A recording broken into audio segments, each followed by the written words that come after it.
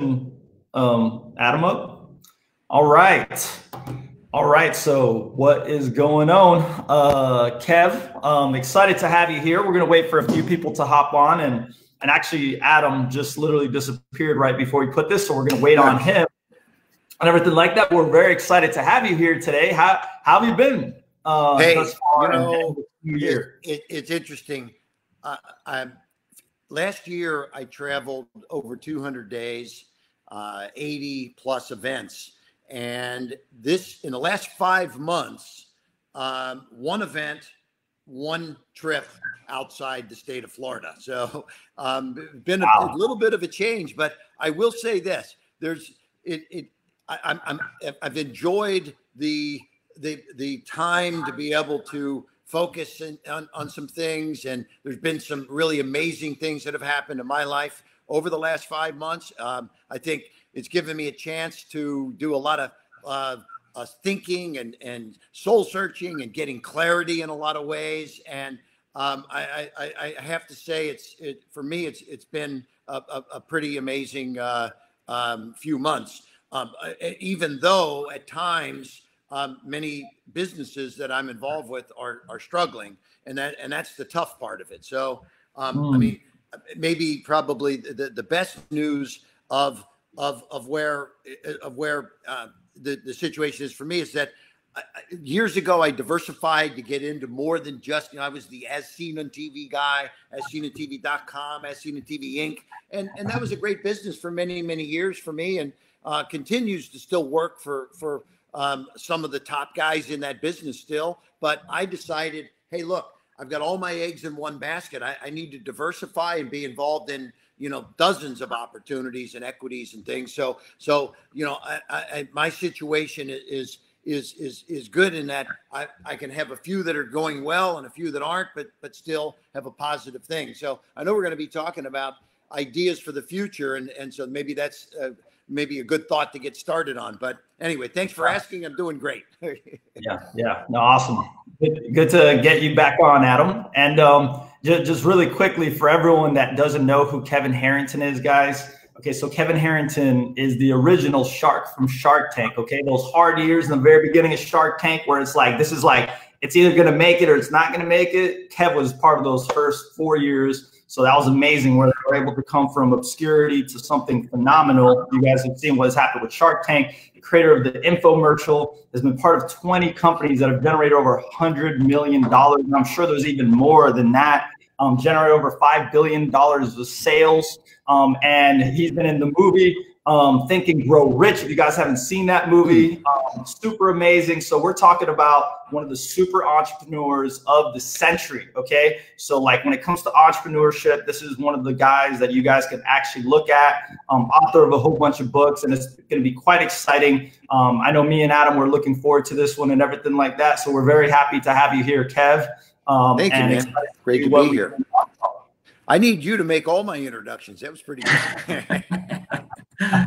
Hype man. Yeah, thank you, man. Thank you so much for joining us. As Jonathan pointed out, I mean, we're thrilled to have you. It's, we're certainly in an interesting time, and people I feel like have taken two different directions with this pandemic. Many have said, I'm going to wait and sort of wait this thing out to see if things get better and maybe address my business ideas at a later time. And then others have adapted and pivoted and maybe addressed some current needs for consumers in this current climate. We want to hear from your perspective. What are you seeing? What are some trends that you've seen? And what are some deals that maybe you're interested in this climate? Yeah. Hey, great question. So, yeah, I mean, initially, one of the first things many people did, including me for a few days, was kind of put your head in the sand. Like, oh my God, what's happening, and where is the future, and how long is this going to last? I remember when it first kind of was really creeping up. I was in Hong Kong, Taipei, Singapore in February, and when I was coming home, I'm like, this is really getting bad over here. And I came home and started to tell people about, what was going on over in Asia. People are like, oh, it's coming here, but is this going to be a quick bell-shaped curve? And so March hit, and I'm thinking, well, this has got to come and go. We're going to be ready this summer. By the summer we should be back in action. That was wishful thinking and aggressive thinking, but obviously we continue to deal with the change in schooling and business and travel and et cetera. So I think now that we've had a chance to really kind of take a look at what's happening. I mean, one of the big, I go to dozens of trade shows a year, the Chicago Houseware Show and the automotive show and the hardware show and beauty and fitness and on, and golf and toy fair, et cetera. The Consumer Electronics Show. Well, guess what? Consumer Electronics Show, January, canceled. Okay. It's a virtual event. I mean, so we're going all the way into next year and who knows how far into next year. So the world has changed. It's going to be different forever. All the different kinds of, we did when was it the big mastermind that we did down in Miami, Jonathan? Seems like ages ago. Huh? It was October. It was October. That was right? It was a great event, but we probably said we're going to be doing this annually, right? But not this October, no. So, at the end of the day, so the first thing is put the head in the sand. But boy, that was 48 hours for me. I figured, can't breathe down there. I got to get up and get moving. So the first thing I did is I said, okay, what's happening in the world? First of all, people are at home. There was 30 million unemployed people. People are at home. They're watching the internet. They're watching television because they're at home. So all of the metrics in my world of digital marketing, as seen on TV, were going up. We were seeing increased viewerships everywhere. And then at the same time, because restaurants were closing and concerts were closing, the advertising revenues were dropping like crazy. So you had huge viewership increases and huge advertising declines, which left this amazing opportunity for direct marketers, digital marketers to get out there and start crushing it. And so we said back to the basics of customer acquisition. Let's hit it hard, put all of our efforts into full e-commerce activities. And I mean, what was happening around us all? Pier 1 Imports, bankrupt, right? Well, who bought Pier 1 Imports? I don't know if you know, but Ty Lopez and his partner were, they're like, Alex Murr. Who's that? Alex Murr. Alex Murr, right? So what is Alex and Ty doing? They're buying up assets that have unbelievable digital opportunities because these companies never thought that there was going to be a day that if they didn't have e-commerce, they'd be out of business. And so, I mean, and keep going from there. I mean, Jamie Salter, Authentic Brands, is buying up brand after brand after brand after brand and crushing it because he's got the vision. And so I'm getting calls on a daily, weekly basis, people wanting to buy businesses, sell businesses, this and that. There's great opportunities out there. And just one thing. So here I am. I'm a product guy for almost 40 years. And what products are going to be good? Well, people are staying at home, right? Well, so maybe housewares, hardwares, various things like this. So we went back to the basics of going after, we had products back in the day. We were selling the magic wrench, the magic saw, the magic hammer. People are staying at home. So QVC has been airing these magic tools. And I mean, I'm talking 250,000 of these, 150,000 of these, boom, boom, boom. So, it's time to get back to the basics, back to the things you know best, but the focus needs to be in the e-com side of the business and customer acquisition. Just last thing I'll say, and I'll flip it back to you guys. We had one campaign, was doing an $18 cost per acquisition before COVID. During COVID, dropped to $5. And that's because of those metrics I was just telling you. Yeah. So sense. Now is the time to really focus on on the future, and that is the direct to the consumer business. Wow. Yeah, that's amazing. I mean, I hear you loud and clear because e-com is my background, and some staggering results for those of you that didn't know, and entrepreneurs and startups. The e-commerce space is blowing up. So we were seeing traffic on Shopify overall throughout the world, literally for an entire month, and I would guess almost up to a month and a half, higher than Black Friday and Cyber Monday. Okay, like that's staggering, like those type of statistics only come in like a black swan event. So that leads me to my very next question. For those entrepreneurs right now that had physical locations and they had physical businesses, what is your take for the end of 2020 going into 2021? What are they to do? Because, you've done this magnificent shift. And for these people, what would be your psychology to give them to say like, hey, this is where you should be going in the future? Well, I think 2020 and 21. If you have physical spaces, I mean, what a lot of the big national guys that are in difficulties, when you file Chapter 11, you basically get a chance to just tear up every lease that you've ever signed. Okay. So, I've been involved with the different companies of mine with several bankruptcies like that. And it's a kind of a golden ticket that you can write yourself, that you get to kind of redo things. Right. So if you had, WeWorks is in the middle of massive renegotiations of all of they had huge leases and big long-term leases and big buildings and they're underoccupied. So, I don't think they've filed any kind of bankruptcy or anything yet. Maybe they will, but if you've got retail locations, now is the time, even without filing for bankruptcy, you should be renegotiating your deals. Okay. One of the first things that I did when I saw all this stuff hitting the fan, I have in many different businesses, we have accountants and we have lawyers and we have monthly obligations. Well, we looked at all of our monthly obligations. And from an accounting standpoint, one of our companies, we were paying $7,500 a month for accounting, but now, it's going to be a hell of a lot less things you're going to need to account for. We dropped it to $2,500 a month. So we started renegotiating lots of different deals from leases to relationships to monthly payments.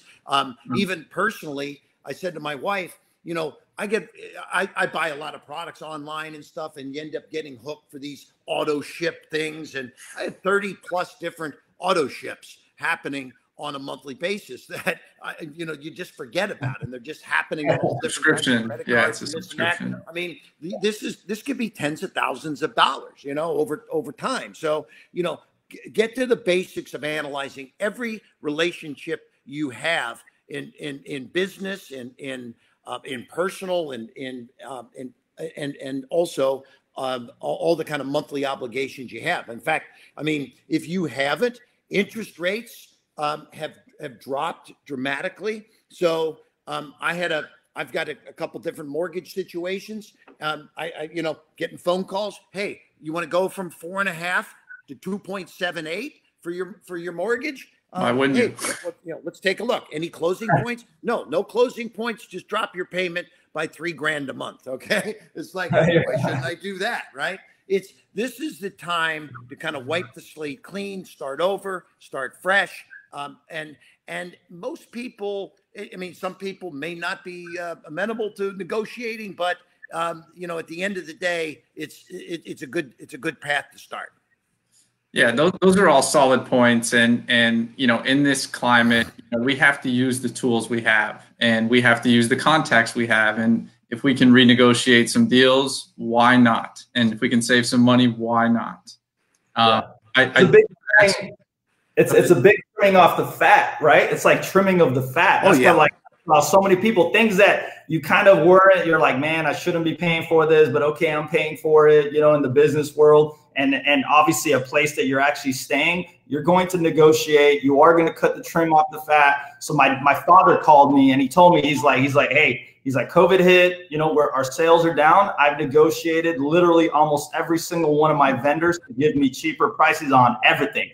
And I'm like, everyone? He's like, yes, literally everyone. So it's like he was trimming off the fat. He's an accountant by trade. So like, you know, like he knew exactly that was. So, you know, just adding that to that. Well, you know, in 1990, I had 30 years ago, I was I was big time in the SE TV business. We had offices in London and around the world shipping product. And when the Gulf War hit in 1990, our sales dropped by 90%. And so we went through very similar situations back in the day where we had to hunker down, trim, cut, renegotiate. And so when this happened, I just went back into 30-year ago mode, you know, Gulf War mode, COVID mode, same drill. And just at the end of the day, very few, I mean, there was a few people I thought they're going to tell me, no way, I'm not going to reduce my fee or this or that. And guess what? Most people were coming to the table because everyone's looking for long-term relationships. And if somebody's exactly right, hard bargain, you know, then there may be no bargain. So, but yeah, it's there's opportunities in tough times. And I think that's, you know, that's one of the greatest things that we've talked about, e-com and getting back into customer acquisition, which is one of the things that we really wanted to focus on. Right. So obviously Pitch Investors Live, you're an advisor, you're an investor. You know, we obviously appreciate all you've done for the company. And this company is catered to the startup community. There are a lot of early stage startups, and those startups have either been deterred by this or maybe don't want to spend the money now. You know, what would be some interesting products or deals that you personally or your team would be interested in seeing pitch on the Pitch Investors Live platform? Yeah. So, and good question, and I'll answer that in a second. The one thing I would say is when in the startup mode that many companies are in, sometimes in a COVID situation here, you need to pivot a little bit, right? So one possible pivot in a situation like this, and I'm just putting myself into the shoes of if I was starting something that was daunting and tasks ahead of me to get there, maybe it's time to think about partnering, licensing, you know, maybe considering an alternative way to get there. Okay. I mean, one of the challenges that I run into, you know, a la the SharkTank style pitching and stuff. Hey, I want $1 million for 10% of my company, Mr. Shark. You know, it's like, well, guess what?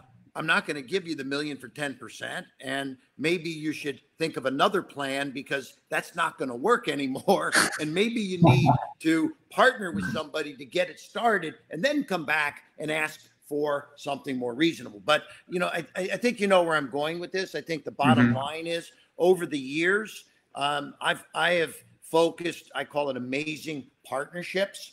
And so, you know, I mean, I had an infomercial company back in the 80s. We grew it and went public with it and grew it to $500 million in sales and then sold my interest. And I was going to start, I had a no non-compete starting a new company. Well, I said, I can start my own company. I got the capital, I've got the know-how, but what's a better way to do it? I said, maybe I could create an amazing partnership.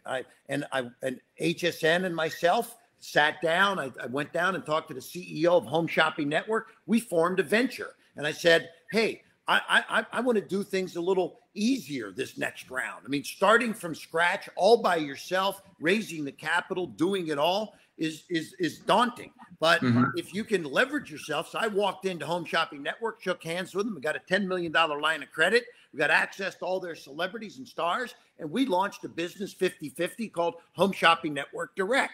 And I was happy to own 50% of a company that ended up, went to $300 million in sales. So, you know, and we had a very fast growth. I mean, we hit our first Grand Slam. Our very first infomercial was the Tony Little Ab Isolator, which ended up doing hundreds and hundreds of millions of dollars. And then we did more Tony Little and Jack LaLanne this and that and Frankie Avalon, Zero Pains. And the bottom line is that even as strong as of an entrepreneur that I had been, having an exit strategy from a $500 million deal, I said, I want to create an amazing partnership and leverage myself. So for entrepreneurs out there, for people on Pitch Investors Live, think about bringing in that dream team, bringing in those mentors, those coaches, those partnerships that can give you some added strength and positioning in your pitch, number one. Because,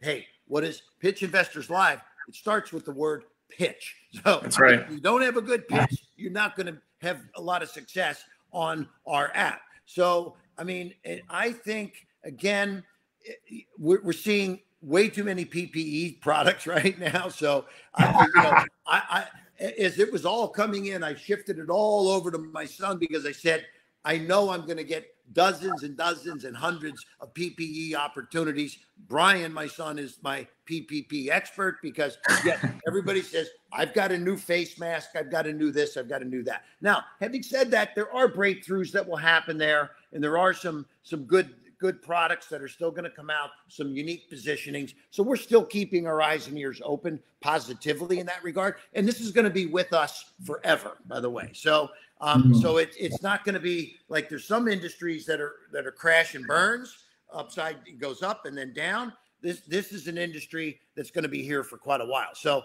but that isn't my, my lowest hanging fruit is not, oh, let me hear about your sanitizers and face masks. Right. I like back to the basics. I like housewares. I like hardware. People are around the house. I mean, for 5 months, I've only left one time the state of Florida, right? So, my wife and I, we very seldom cook. We used to eat out a lot, but, and I was gone half the time. So I'd come home, we'd eat out. Now we eat in 5 to 6 days a week. Of course, maybe a little Uber Eats here and there too. But, I think that when you look at the world of as seen on TV, it's still the copper pans, this and that, and there's still some great stuff coming out there. So, and I just mentioned, some tools and magical wrenches and hammers and things. These are the kinds of products that are working. So, also, by the way, fitness, home gyms. I mean, I went to a website to try to order some home gym equipment. 4-month delay on getting stuff, right? Yeah. So there's great opportunities out there in certain categories for sure. Yeah, it's been a very adaptive environment, like picking off what you said right there. There's one of my buddies that he started and he's doing this at a much larger scale now. He's just basically selling, let's say, any type of home equipment, workout equipment, because they're sold out everywhere. Like I know I've gone, even to this day, even right now, I can't even find any workout equipment because I was trying to have some stuff in my home. So he started adapting completely and started buying from certain places and then selling them on other platforms. Basically a huge arbitrage, killing it. I'm talking about the profit margins were so ridiculous. I couldn't even believe or fathom it, like how you could sell weights for so much money. And that showed the supply and demand, very similar to toilet paper and even hand sanitizer was at one point. So what would you say, Kev, in the past, what the Gulf War was something that kind of was rough and everything like that. But can you tell us of another rough scenario that you had in your life that kind of almost mimics this? Is it that Gulf War type of scenario? And these people, there's a lot of people that have actually lost their businesses, lost their jobs, and they have to adapt and they're kind of scared to do it. So can you give us a little background? I've had some near-death experiences in the world of business, okay? Business death, right? I mean, I'll never forget, I had a business that was cranking and we were doing $2 million a week in sales. Had about a dozen products that contributed to that volume. And little did I know, we ran it all through our, banking and merchant account and all that. But one of those dozen products, I didn't manufacture any of my stuff. I used factories that contracted out with many factories in China. So, but one of the items that we were shipping, we didn't realize it until it was too late. We were getting massive defects from the factory. So 30% of what we were shipping, they'd open the box and it was either broken, didn't work, plug it in, no working. You're like, you're upset, right? You just spent $100 for something, you plug it in and it doesn't even turn on. So 30% of them, well, they were calling the banks. They were charging it back. And so one day, my CFO told me the bank just grabbed our cash flow, $2 million out of our account. And they had the right to do that per the contract because they were our merchant processor. So make a long story short, we ended up getting out of this, but we were basically out of business because I wasn't just sitting with a pile of cash. That $2 million was my working capital. It would come in and then it would go out for inventory, for salaries, for media. And it rolled every single week, 2 million, boom, boom, boom. It was a profit that was rolling to keep our business running. Once they grabbed it, we were shut down. And so we ended up sitting with the bank, negotiating a resolution to it, letting them keep a little bit, getting about 400,000. But what we did is we then set up 12 different merchant accounts so that every product was running on its own, so that if we had one little blip with one of the product that gave us the problems was 5% of our total sales, but it was giving us 100% of our overall problems and almost cut us down. So, you know, planning for the future, these are all the things that we have in place now. And by the way, the banks are even more difficult today than they were when this happened to me a few years ago. I mean, if you asked every entrepreneur out there, raise your hand if you've had merchant account issues, or getting them, keeping them, the volume that you put through them.